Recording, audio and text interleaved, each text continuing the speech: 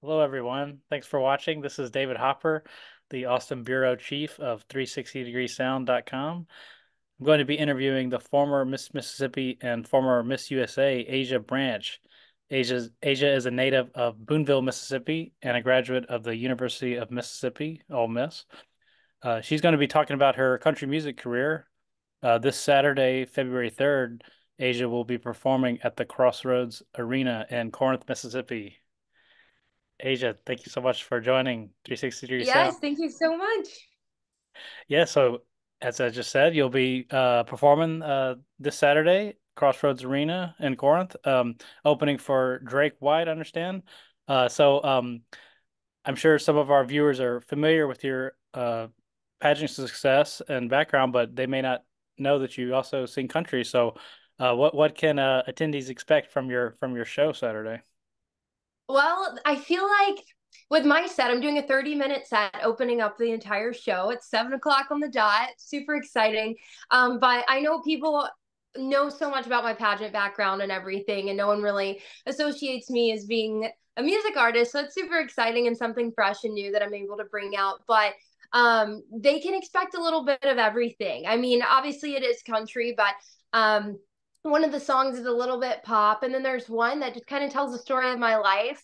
Um, and it's called When It Ain't. And it's basically talking about the percent of the time that I spend all dolled up and in front of lights or in front of crowds. And then the other percentage of the time that I'm just laid back, enjoying, visiting home, like going back to my roots and just really appreciating and soaking all of that in. So there's some personal songs in there, and then there's some fun songs that anyone can relate to. But at the end of the day, I hope everyone loves it. But there should be a little bit of something for everyone. Some of it's a little more poppy. Some of it's a little more I don't want to say honky tonk, but we've got a variety in there, because that was the one goal that I had when writing these songs, was that I didn't want all of them to sound the same. I didn't want you to, play like the entire album and it just every song one after another sounded very similar. I wanted there to be a great variety in there. So Mhm. Okay, yeah, always important to have a variety. So yeah, tell us a little bit about your songwriting. Did you write all these yourself or? No, I had a lot of help. I think you need a village really when it Mhm. comes to creating anything that's going to be a piece of art, a piece of magic. And so I've had some really incredible people on this journey with me. There's a gentleman, my producer, David Duncan, who has been instrumental in this entire process. And he'll actually be playing the electric guitar at the show this Saturday. And then Jacob Lutz, he's an artist in Nashville. He has been so wonderful. He's so gifted and so talented. So, taking an idea to him, he's able to, really kind of put it into better words than you can imagine. And so, I mean, it's been a collaborative effort. And then Dylan Keith has also been very instrumental in songwriting and just developing and composing the tracks as well. So that's kind of been our main team there that we've all been able to work together. But I think that we've meshed really well, and we've been able to work super well to create things. They want it to be me, so they're like, all right, Asia, you tell us what you want, and we're gonna work with you to help you create that. So it's nice to have their support and their guidance, because they are so well versed in the world of music and artistry. And so they're helping me learn a lot along the way, but they've been incredible in this journey. Yeah, awesome. Uh, yeah, I was wondering if you could back up some and like tell us a little bit about your interest in country music. Was it something you always loved growing up, and kind of maybe some of the artists you liked growing up? Yeah, so I feel like growing up, I was exposed to a lot of different types of music. So my taste in music is eclectic. But I've always loved country music. I remember my dad introduced me to the Shania Twain record Up, the green one. Yeah. And I was 5 years old. And I mean, to this day, I know every single song on that album. But that really opened my eyes to country music. And I think that's where I first developed my love for it. And then it just continued growing from there.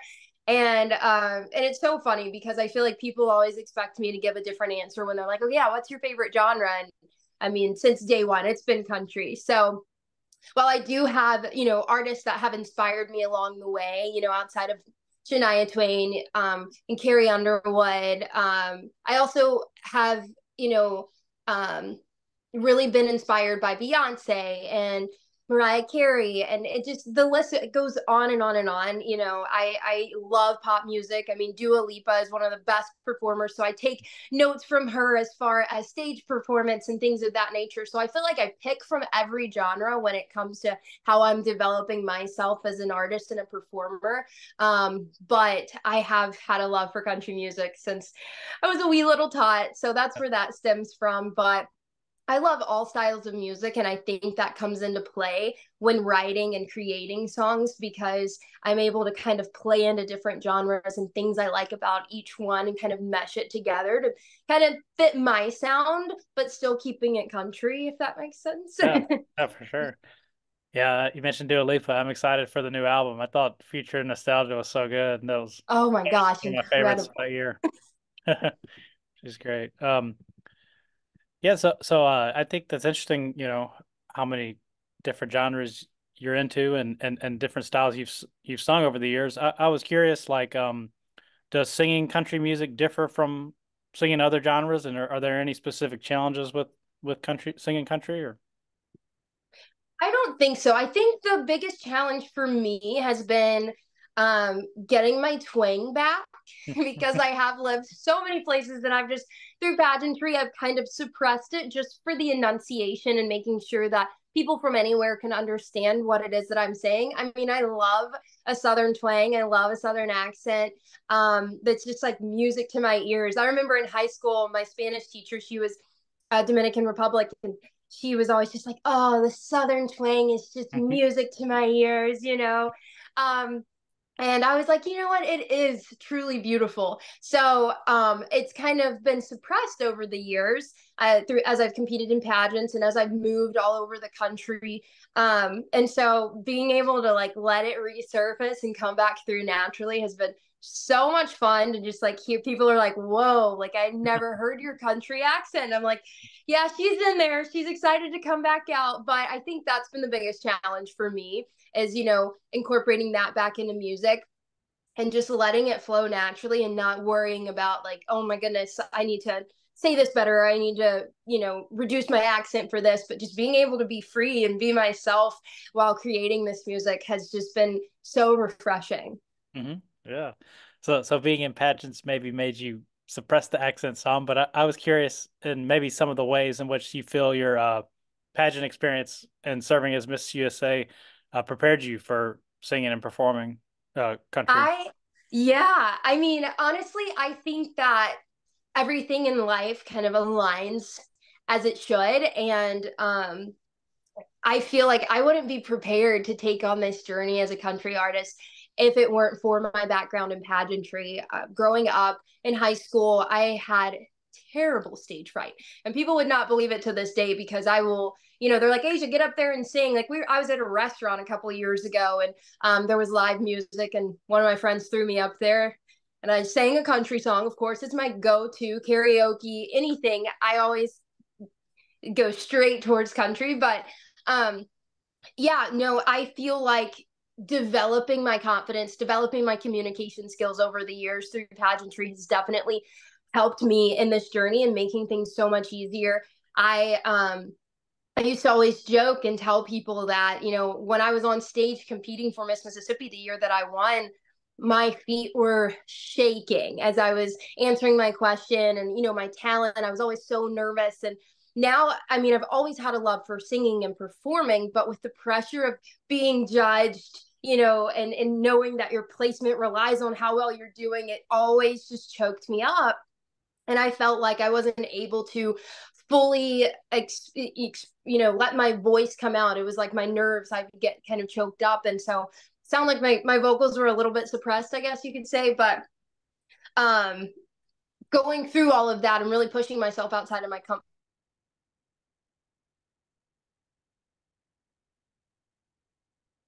pageantry and just really strive better, grow, and get comfortable in front of audiences and everything. I feel like really helped me in this journey because now I'm like, yes, let's do it. I'm super excited. I've, gotten over that hump years ago. And I feel like over the years, I've just had opportunity after opportunity that has prepared me for this moment now and helped me really feel comfortable in my shoes and comfortable in front of audiences of various sizes. So I think that pageantry definitely was a huge component to making this possible for me. Hmm. That's great. I was wondering what your plans were as far as recording, like if you had any like um, plans for singles or albums or anything like that. So it's kind of been a back and forth. We have a lot of songs written. Um, and we've got rough tracks of them, but we were trying to decide if we wanted to release one huge album or if we wanted to do two EPs. And because the songs they're so great, and I want to release them all, but it is a lot of work. And I know perfection doesn't exist, but I want them to be as close to perfect when they are released. So we are going to release one single, hopefully within the next 2 months. And it is a song that I'll be performing in the show. It's the first original that we'll be doing in the show because I'm doing a couple covers as well. And it's called Feel Like Flying. So I'm super excited about that. It's fun, it's country pop. And it's just a pretty catchy song. Like you find yourself just kind of bobbing along to it, whether you know the words or not. And that's what I love about it. So that'll be our first release. And then after that, we'll either, drop a chunk at once or just slowly release one right after another. But I'm super excited about it. I can't wait for everyone to hear it. Yeah, awesome. Um, let's see. Oh yeah, I lost my train of thought. But yeah, I was wondering kind of what your goals are as a country artist. If there's anything kind of specific you have in mind, or just kind of taking it one song at a time, or I'm taking it one song at a time, but I mean, if people haven't figured this out by now, I dream big and I set big goals for myself in life. And so obviously the goal would be to perform on the CMAs and, to win a Grammy, like all of those things, but they take time. And so I'm just hoping that I'm able to put music out there that people truly fall in love with and that, they'll love me as an artist and as a person as well. And I mean the goal would be to be as big as Taylor Swift. I mean she's got the largest following and she stays true to herself and she puts out great music and it's such an inspiration. So I mean, end goal, absolutely, I would love to be someone that everyone knows and someone who is just well respected and is given the accolades for their gifts and their talent. So that's the ultimate goal. I'm gonna keep pushing, and we're gonna keep releasing, and we're gonna keep the ball rolling on this thing until we reach the top and get to where we want to be. I mean, I competed for Miss Mississippi for 3 years before I won, and then from there didn't win at Miss America, but won Miss Mississippi USA and won Miss USA. So it's like those things, those no's that come on the journey just help prepare you for the yeses that are to come and the moments that are right for you. So I'll keep that mindset throughout this journey as well. And hopefully I will be on the CMA stage one day. yeah, hopefully. Um, yeah, you mentioned Shania Twain was kind of your introduction to country, and you've been a fan since you were a young child. So I was kind of wondering what you made of today's scene. I know, of course, Morgan Wallen, Luke Combs, Zach Bryan, Lainey Wilson are a couple of the biggest names. Just kind of what you make of the country music out there today, and I guess the second part of that question would be how you think your music and your songs will kind of stand out in the landscape. Yeah, I mean, I love all of today's artists. I mean, oh, I I'm like trying to pick like my top three right now. It's so Yeah. hard because there's so much good music out right now. I mean, Lainey Wilson is top in the chart. She's awesome, super talented. I was just listening to Wildflowers and Wild Horses this afternoon, and then Megan Maroney, huge fan. I know she's kind of more of a mid tempo kind of style artist, but I love the message and the meaning. That's a huge thing for me is, having a story behind the words and, being able to relate. That's been my number one thing forever is like authenticity and relatability, even through my pageant journey. So these are people that I listen to and I hear the lyrics, I feel the lyrics, and that's something that I want to have within my music as well. So I'm just trying to like learn from the people that are out there now. And Zach Bryan, I mean, so talented. Like like his music moves me, and that's what I look for when I listen to music. Like I want to feel something, and these the songs that I hear now they really do move me, and I just use that as an inspiration and motivation to continue doing that within my own songs as well. So I mean, and then you've got Jelly Roll, who is super talented. Jesse Murph. I mean, the list truly does go on and on. Lauren Elena, she was a huge inspiration for me when I was a child. Watching her on American Idol, um, and just seeing her grow and develop over the years. I saw her in concert probably 4 or 5 years ago, and it just really ignited that spark in me. It made me feel like that's what I should be doing. It really kind of it touched my heart, and I still like look back to that moment because I could still feel exactly what I felt in that moment when I was standing in the crowd in her concert in Nashville, and I was just like, this is like truly where my heart feels like it belongs. And so just finding those little key moments that kind of reassure me and make me feel like I'm on the right path. But I mean, there's not an artist out there that I don't love and that I can't find something to learn from. And I think that's one of the biggest things, as you're trying to develop yourself as an artist, is I know I don't know it all, and I am a sponge when it comes to um, the world of music, because I want to continue to learn and I want to continue to grow, and I don't want to become stagnant at any point.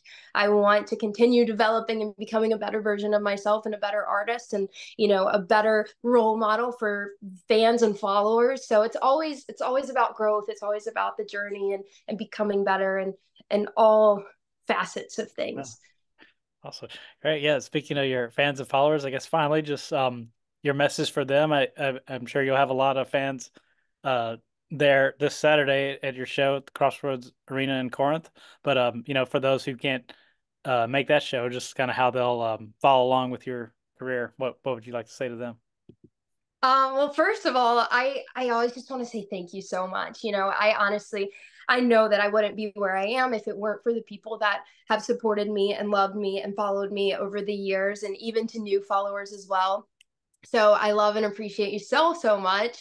But I just hope that you'll keep up with me. Obviously, I'll post on my social medias at Asia Danielle, but my website is it's still under construction, but it's asiabranchmusic.com. So once that's up and running, I mean it's out there, but you can't see anything on it. It's just like coming soon. But everything will be there. I will post links to new releases and any shows that I'll be doing, so people can always look there and see where I'll be next. Great. Well, thank you so much, Asia. Best of luck this Saturday, and we look forward to following your career and hearing those first singles. Yes, thank you so much. It was so lovely speaking with you. Great talking to you. Take care. You Bye. too. Bye. Bye.